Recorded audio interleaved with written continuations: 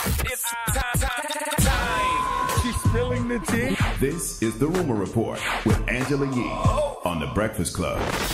Well, Alicia Keys is on the cover of InStyle magazine, and one thing that she talked about in her interview was how before she started dating Swish, she thought he was just arrogant.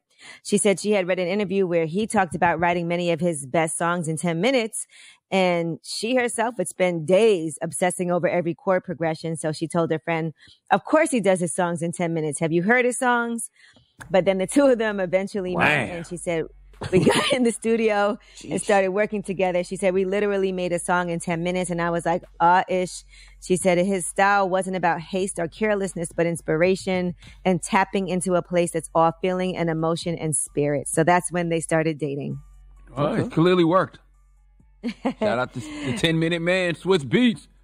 I don't think you're like that one, the 10-minute man.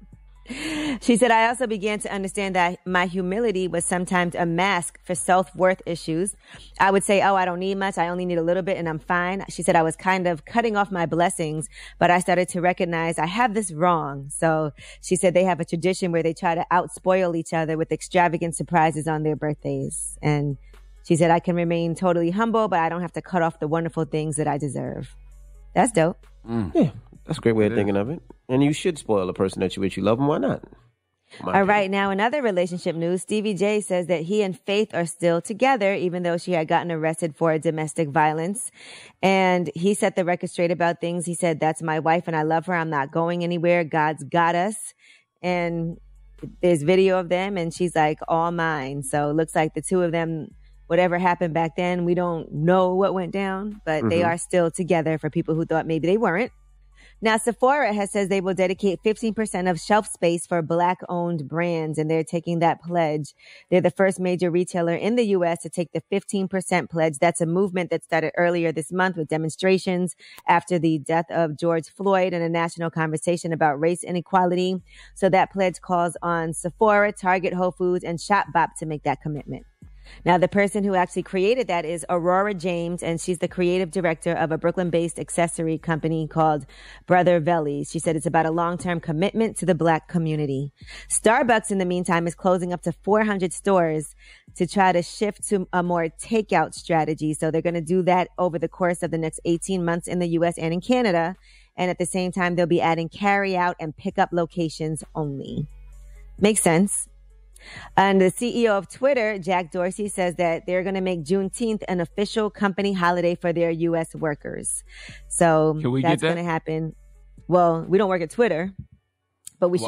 Can we get that? Well, we could take off. We could take off. We could definitely take off. Okay. I think it's on June 9th. A Friday. Yeah. It's on a Friday. It's on a Friday. I think that's a Friday.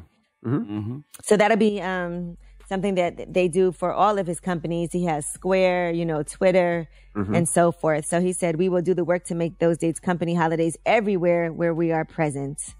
All right. And last, and Iggy Azalea has confirmed that she has a son. Everybody was talking about when she was pregnant and, she's with Playboy Cardi. So now she has finally confirmed the news. She wants people to know it wasn't a secret. She said, I kept waiting for the right time to say something, but it feels like the more time passes, the more I realize I'm always going to feel anxious to share news that giant with the world. I want to keep his life private, but I wanted to make it clear he's not a secret and I love him beyond words. So that's your child. You have the right to announce whatever you want, whenever you want. Exactly. Dropping the clues bombs for young Iggy Azalea. Son. Yeah, congratulations to them. All right, I'm Angela Yee, and that is your Rumor Report.